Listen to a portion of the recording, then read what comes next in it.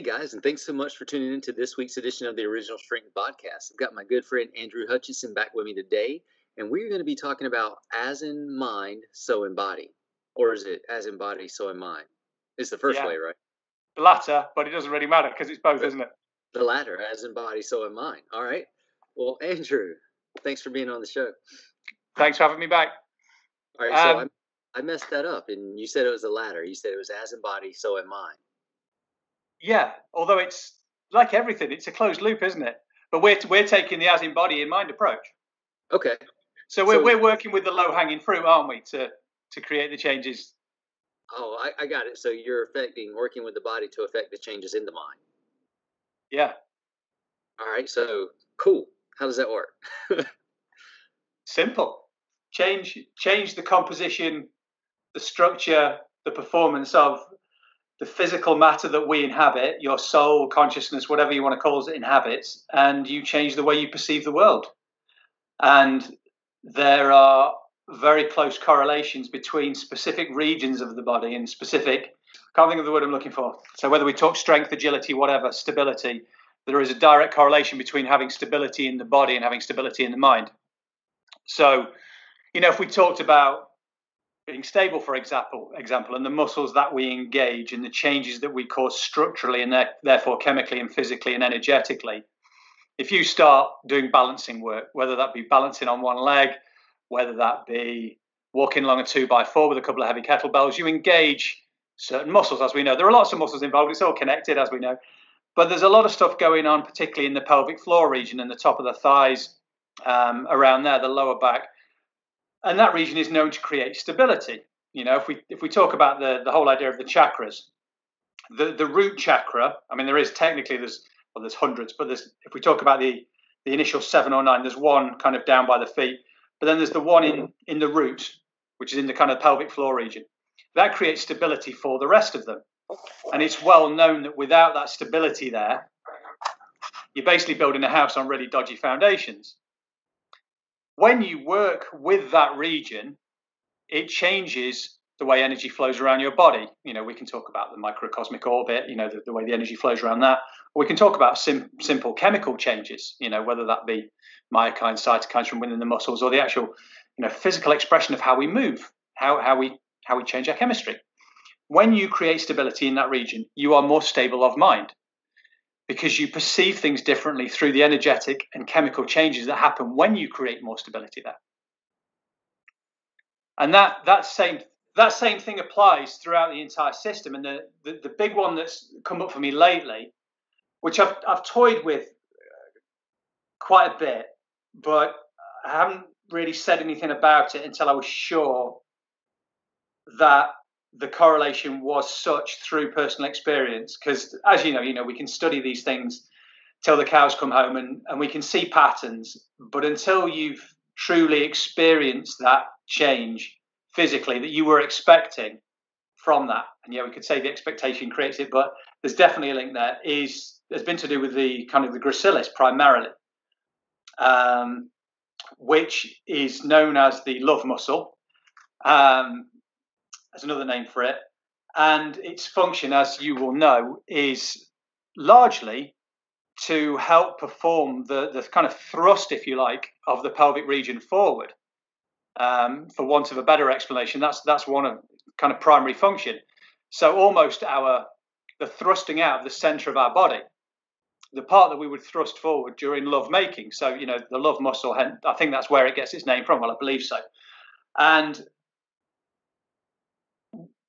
when you think about, because sitting in chairs has long been something that I felt is not given enough credit for the damage it causes, if we like. That's not the nicest way of putting it, but it is probably the worst thing that we do as a species for our health, our well-being, our spiritual well-being.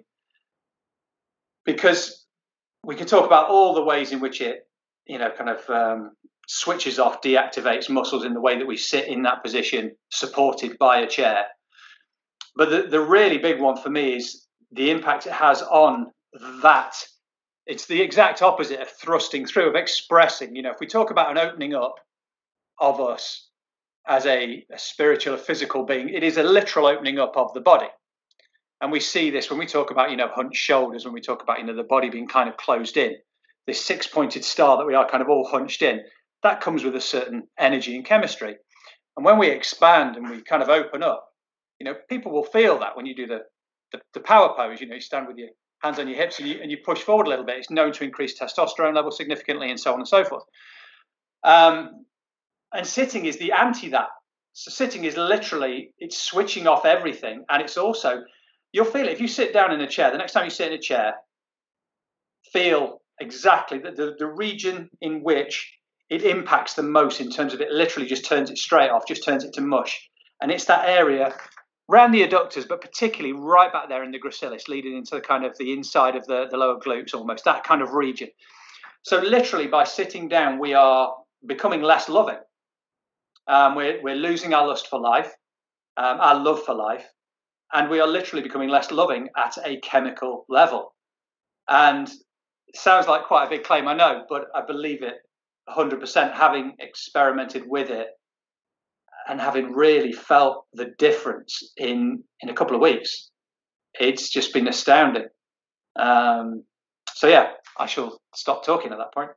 So, well, there's a lot in there to try to unpack, but so you're saying sitting turns off the muscles around the pelvic floor or inside the thighs, the adductors and the hip flexors area, the gracilis. Yeah. And that muscle and that muscle, also called the love muscle. Yeah. If it's functioning properly, a person feels more loving or just better, or like, how does that work? If you imagine that when you are, a really simple way of looking at it would be, if you imagine the freeze response, which is kind of basically known as curling up into a ball to protect oneself. When you sit down in a chair, you kind of do that. It's different because certain stuff's deactivated by the fact you're supported in that position, but you effectively curl up into a ball. Everything's kind of squeezed into that area. If you sit in a chair now, you'll find that everything kind of gets squeezed into that area. Yeah. The kind of the thighs come together, everything. I'm trying to think of the best way to explain it. But rather than being, if you stand up and bring your shoulders back and put your hands on your hips and bring your pelvis forward, it feels very, very different energetically and chemically. You notice that within a couple of minutes, and it's been seen chemically, the changes from when you sit down and you basically curl up. So we're going from one position is this, one position is that. Yeah. Now, obviously, if you sit down and you had your shoulders back and you do this and you push yourself up in your chair and you thrust yourself forward, it's different. But when you sit in a chair and allow all of that pelvic floor region basically to turn off, because it's not having to do anything. If you sit in a squat or you sit cross-legged on the floor, it's still active. It's still switched on in a certain way. It's we're sitting according to our design. Whether that be squatting in a resting position, whether it be sitting on the floor cross-legged, you can feel the difference by doing it. I mean, I'm sat cross-legged on the floor now, and if you sit down like that and you shuffle around a bit, you can feel, even have a poke around there with your hands. It's relaxed, but it feels alive, if that makes any sense. It still feels on. It doesn't feel like it's completely been deactivated, because it's just not been switched off in the way that things do in a chair. I'm probably not the best person to explain that, because I'm explaining it from maybe an oversimplistic and feel it point of view. Well, I mean, like, I think sitting is like the adult. I mean, if an adult spends their life in a chair in the sitting position, it's kind of like always being in the fetus position, or the what they call the startle position, where everything is drawn up and bound up, so everything gets shorter and tighter, and it is harder to access those muscles or to lengthen them at all, because everything in the backside, nothing needs to work, because it's not being there. We're not asking anything of those muscles anyway. Yeah. But I definitely know what you're talking about as far as the power pose position, just opening things up. That position alone is extremely, like, I've tested it as a reset for just the nervous system likes that position. Yeah. So if you're standing in the power pose position and everything's just, where it needs to be, erect, open, whatever, breathing with the diaphragm there, doing head nods there is incredibly powerful. Yeah, because you're open. Again, a very, very simplistic way of saying it, but it is literally, it's the spirit, the soul, the body, the physical body being open versus it being closed. And being open is to embrace life, to love life, to love others, to basically to accept. That's opening up like that is saying I accept, I love, because acceptance is love. Accepting everything as it is loving it. Versus closing in is doing the exact opposite. And there's something about when you rest, when you sit at 90 degrees and you rest directly upon, obviously the glutes, the glutes being a big part of who we are as a physical body. Our glutes are very, very different to any other animal because we walk upright. We can talk the nugal ligament, we can talk the Achilles, and we can talk the glutes. Those three things are very, very profound parts of being human in terms of our movement, aren't they? I don't know if you've noticed this, but while glutes are supposed to be a really big part of being human, there are a lot of people that don't necessarily have glutes anymore. No. At all. Yeah. And if they do have them, they're actually not where they belong. It seems like they're up higher in the middle of their back versus down on their backside or of their hips where they belong. It's almost as if they shift position of where something else has had to become the glutes higher up on the back. You know why that happens, don't you? I know you know this already. You sit on a sofa and slide down slightly so that instead of obviously sitting in a sofa not ideal anyway, but if you were to sit at proper 90 degrees with your butt shifted back, so you were straight backed glutes there, but no, people are slid forward. So the glutes are literally sitting on they're becoming part of the legs almost. Obviously they are, but you know what I mean. And the glutes are literally shifting up because that location where the glutes should be, that junction of the seat, they are literally being. This is, we're losing our little toes. That was another. I remember there was a big study done on that a few years ago. How we are, because we're squashing our feet into, compressed toe boxes. The little toes becoming less and less used. And obviously, if we don't lose something, we don't just lose its function. Eventually, we lose it altogether. It's just how far down that line do you want to go? Right. So in terms of going back to what you asked in terms of like, how does it? It is a literal expression. It is a literal opening versus a closing of who we are. And again, it's never about just one muscle or one part, but it is very interesting that the part that you feel when you know where the gracilis is and you sit down on a chair, you go, you can very, very distinctly feel that is, it kind of becomes, it feels vacant. It's almost like there's nothing there because it's completely been deactivated. Now, you deactivate a muscle that is very important in its role, within the whole scheme of things, of giving us that thrust, which is a literal love for life. And as you know, when you've done the power pose, you are operating the gracilis there. When you bring the hips forward, the gracilis is playing a role there. And like anything, when you take a link out of the chain, it has a big impact. And this applies across the board. If you want to be strong of mind, be strong of body, and we're talking reflexive strength. You want to be agile of mind, be agile of body. And again, it's not just about simple agility tests. It's about true agility. The actual composition of this physical matter being able to move really freely, and under control. So it just runs so deep. It's like mastery. I don't like the word mastery, but mastery of the body is mastery of the mind. But we don't. I'm sorry. No, go on. No, I've always known that. And we all know it. How you know things, but you don't necessarily dive deep into how you know them or whatever. But I think everybody knows the better they move, the better they feel. So, and I've always known, if I move really well, I just feel really good. But I've never equated that to the qualities of movement, to the qualities of thought or the qualities of mind. Like having good agility physically leading to good mental agility, or having good physical strength leading to good mental strength. I don't know that I've ever equated I just knew move well, feel good, or be better. Your mind's more clear, it's more crisp. You can focus better, and you just have a better countenance or better control of your emotions. And that's it right there. It's just another way of explaining it. You feel better. What is feeling better? Feeling better is a number of things. It's chemical, it's energetic, being able to deal with situations more appropriately and more easily. Now, why are you dealing with that situation more easily? Because you're potentially more agile of mind, or it depends on the situation, Are you able to make a decision between that? Well, why are you able to make a decision more easily than someone else? I am fascinated by how you brought this up as far as having more balance or more stability leads to more stability in mind. So that's something I think would be worth playing with, just to explore. That's the big one. If you could just keep a little log of like daily balance or balance training on a board or some type of balance challenge, but then also be very aware of your mindset, throughout the days or weeks as you were doing that. I've done it with myself and I've done it with a couple of other guys, and both of them, dramatic changes within 3 or 4 days.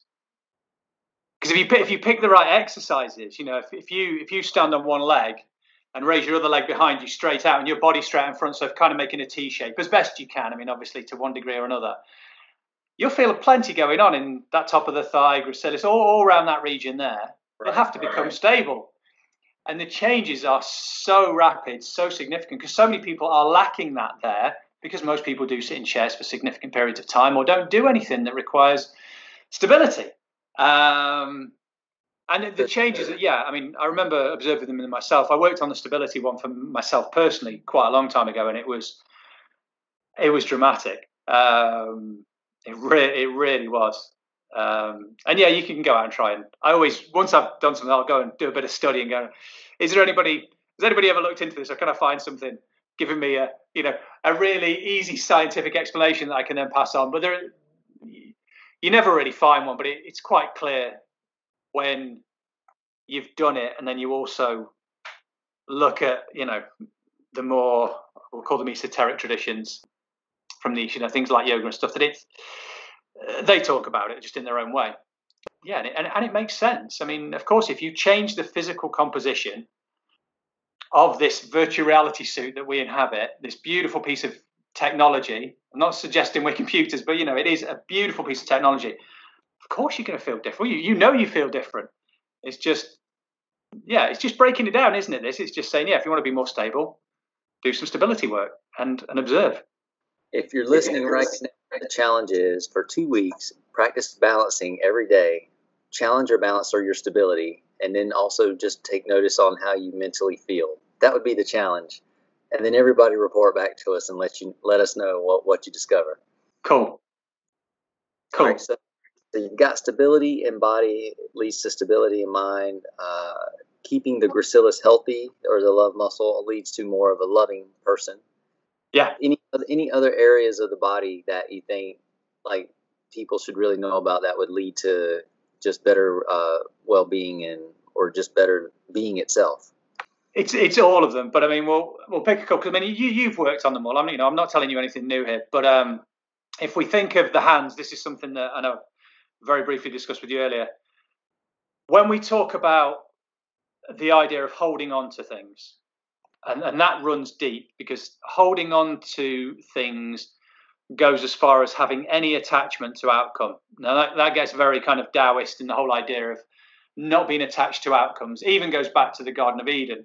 And I don't want to go to the knowledge of good and evil. Before we had knowledge of evil, you could see that as knowledge of a bad outcome, because otherwise everything is a positive outcome or just an outcome, however you want to see it.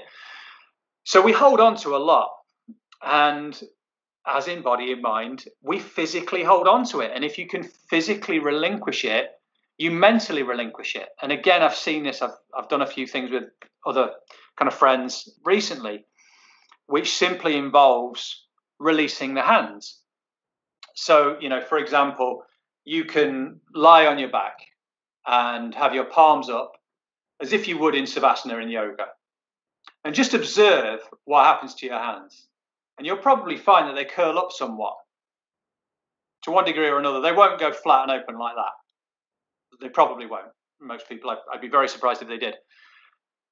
And if you bring your awareness to that, and to the forearms in particular, because obviously the connection between the hands and the forearms, you will probably find a surprising amount of tension. And obviously we can play with this. We can kind of almost forcibly do stuff. So whether that be placing the hands flat on the floor and putting weights upon them, whether it be a press up, a plank, whatever you want to, you can do that and just observe where the tension is.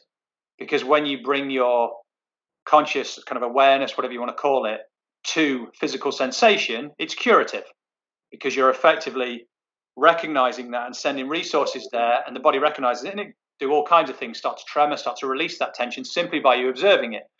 So, we can bring about sensations. Hence, that's what yoga is. You basically twist until you feel stuff, and when you feel stuff, which is suboptimal composition within the physical matter, you observe it. And when you observe it, resources go there and mechanisms kick in to start fixing it, whether that's you smiling at it and it releases whatever. So if you lie on your back with your hands open and bring your awareness to them, you'll probably feel a fair bit of tension. Sit there with that. Imagine them glowing. Imagine them turning into melted ice cream, whatever you want to do. There's loads of things you can do visualization-wise. But simply bring your awareness to them, and you will start letting go of stuff mentally. And you'll notice it happen if you can, like you said, keep a record, or even just be aware of how you feel. And you only need to do that for a brief period every day, because you'll start to become more and more aware of it just from being aware of it. As with anything, when you become aware of it, you're now aware of that. That awareness never really goes away. It can get pushed back, but it's always there. It's just different levels of awareness, as with anything. So that's a huge one. And I mean, obviously, there's things you've talked about before. Well, you talked about every body part at some point. But the feet in terms of stability are obviously huge. You go and stand one-legged on a rough surface barefoot. Yeah, that'll heighten that sensation and the balance even more. It's free awareness, isn't it? If you go and stand on tarmac barefoot, you don't have to bring any awareness to your foot. It'll be there. This is the thing. We're all the reason we have to be aware, or we talk about awareness so much these days, is because the main reasons we're not aware is because we're too busy and we're blocking sensations to everything in one way or another. So whether that be drink, drugs, TV, whatever, to stop us actually sitting there and actually being aware of just being here, or whether it be shoes or whatever, we've just, all the stuff that would have just been there that we would have been aware of, we're not, because we've blocked it. So majorly distracted. Or majorly distracted, yeah. So it's none of it's rocket science. It's very, very straightforward. So, and one way of doing that obviously is movement, because when you move, if the system that you're moving, if the technology that you're moving around is not optimal the way that it's designed to be, it'll let you know. And if it doesn't let you know when you move a little bit, you move a little bit more. It might let you know now. Twist a bit further. Does it move now? Roll a little bit slower. Does it give you anything now? Oh yeah, it did this time. Well, you moved a little bit slower, so you're more aware of it. You gave it. It's you focus anywhere, but stability. Yeah, I've come back to stability simply because it is the foundations of everything else. We're seeing the so-called kind of spiritual world, if you like. People race ahead to become enlightened, as they call it. And they typically start at the heart. It's like, well, if you haven't built the foundations, you can do all the enlightening work you like from your heart up to your head and talk about enlightenment and, but if you haven't dealt with the stuff down below, it's all going to come crashing down. And this is seen, this is seen throughout history that's happened to countless people. And I'm not saying for 1 second I've got it now, because I'm not even on that quest. It just so happens come across that stuff on my own individual path. But yeah, deal with the foundations first, and then you might find the other stuff just starts to fall into place. Because once there's good foundations there, everything else becomes a little bit easier. And on that note, there's so many life lessons in that right there. About starting with a good foundation and not starting at the top, or not even starting at the middle. If you're listening, that's priceless. Start at the beginning, which might just be with a breath or simply lying down on the floor. But it leads to the top, which is, I guess, depending on the person, is overall health, well-being, could be spirituality, could be just calmness in emotions, could be clearness of thought, or just simply feeling good. And I highly believe that everybody They may want a lot of things, but I think everybody wants to feel good, which to me just makes sense. And it's the best place to start, because then all the other stuff has happened. If you feel good, I'd make the argument that all the other stuff has happened. Yeah. Because what is it all about? If you feel good, well, what else is there? Well, if you feel good in every moment. Yes. If you feel good, you're looking through the lens. How you see everything else is going to be through the lens of feeling good. Yeah. Or if you feel like trash, you're going to be looking through the lens of feeling like trash. And that's the knowledge of good and evil right there. Yeah. Because if you feel good, you see good. And if you feel bad, you see bad. Yeah. All right, guys. Hey, thanks so much for tuning in this week's edition of the Original Strength Podcast. So lay that foundation and feel good. We'll see you next time. See ya. Thank you so much for listening to this edition of the Original Strength Podcast.